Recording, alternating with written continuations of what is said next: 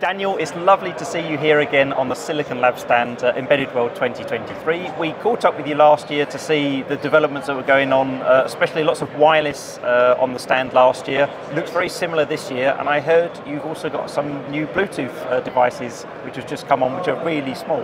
That's right, Stuart. Thanks for having me back here. And yeah, wireless is our lives. So that's really what we're known for in Embedded. And yes, our latest product is the G27. It is the world's smallest, Matter Bluetooth product. Wow. And so it has a lot of wireless capabilities inside of it, and it especially supports lower battery voltages from battery chemistries like silver nitride batteries, which are very popular in medical devices. Okay. So it's small, it can take in many different kinds of batteries, and it has all the memory that we need for the latest standards. And I understand that the chip is so small you could integrate it into a tooth, for example. That's right. Talking super tiny. One of our customers is putting it on the back of the molars for a saliva detector, because you can detect all kinds of things from the body chemistry about what's going on in there. So it's kind of a cool application. So in the space of Bluetooth as well, are you seeing lots of new applications in the Bluetooth space? In medical, for example, is it gaining traction there? Yeah, so part of the pandemic, a lot of medical care shifted into the home. Right. And that kind of accelerated 5 to 10 years of what would have happened in the medical industry otherwise. They're very slow moving most days. Yeah, exactly. So they're seeing a lot more technology go through the phone, really, that application on a phone. So blood glucose meters is a big one that's about to go. And anything else the doctors can get data off these devices. They finally trust the communication, they trust the encryption, now they're ready to pull that data in and make decisions with it. Yep. Now, one of the other big themes of Embedded World this year is IoT again. We've had it for a long time, Yes. We've had like a decade of IoT and discussions and billions of devices and things, but I think one of the big challenges we've seen is interoperability, and Matter is being spoken about everywhere. Can you explain for us what's Matter supposed to do for us as an industry delivering IoT products, and what does it do for the consumer who are sort of tearing their hair out trying to build home automation systems? Great question, yeah, and Matter is a very big deal. It solves a lot of interoperability challenges at the layer of software that the cloud companies play in. Yeah. And so for a long time, they've trying to go down all the way to the physical layer. They just don't need to go down there. So Matter runs on existing wireless technologies like Wi-Fi and Thread and 15.4. Yeah. So that brings it up to a layer that they can interoperate with each other with, and that's very important, because now you can buy devices in one ecosystem, maybe Apple, and deploy them in another ecosystem, maybe like a Google ecosystem. Yeah. So that's a big deal. We've been held back for a long time because of interoperability, not because the technology wasn't there. Yeah. For the consumer, this obviously makes the experience of creating these networks within their homes, it's a lot of DIY, right?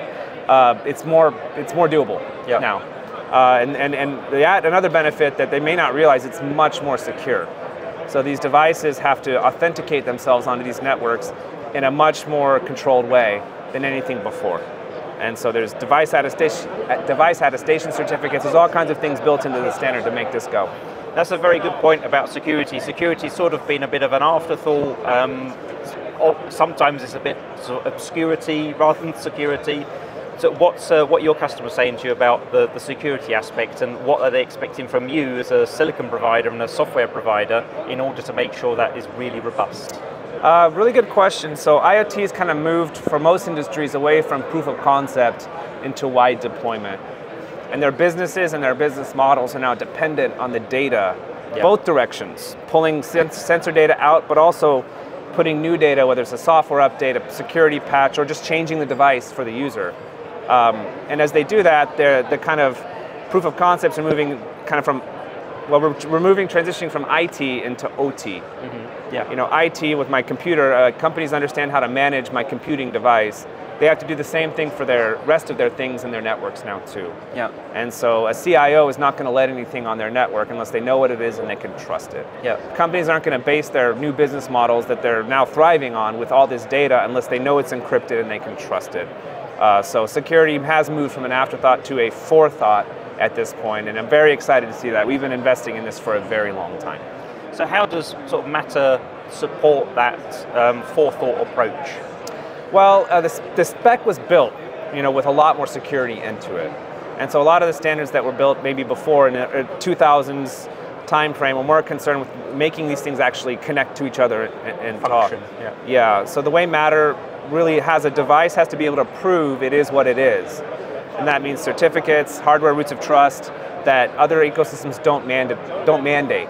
So because this goes interoperable across lots of ecosystems, they had to push it very deep into the standard. A lot of kind of walled garden ecosystems can solve the security in other ways. Yeah. So they push it all the way down to the chip suppliers and the secure supply chains behind them for injection of these keys and these certificates. Yeah. So it's mandated, that's why.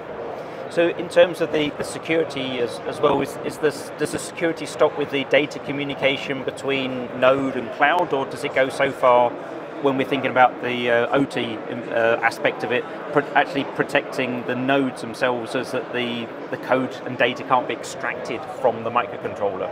It's both.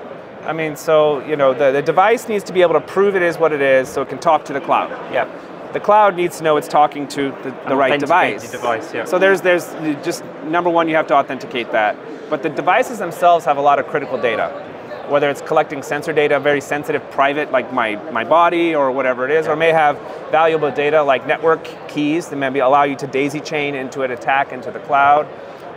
You've got to protect the integrity of that data over its lifetime, and governments are starting to mandate this stuff too as well. Yeah. So we think about it as physical and remote attacks. And so it's a little bit different on how you solve for these things, but we have pretty good solutions, and yes, our customers are expecting it from their silicon providers because they know now they can't do this at the gateway level. That's what they thought for a long time. Right. It has to be in the node, and they have to do it in hardware. Yeah. There has to be something in that device that's not software, so a hardware root of trust of sorts, to be able to prove all of these things. Yeah.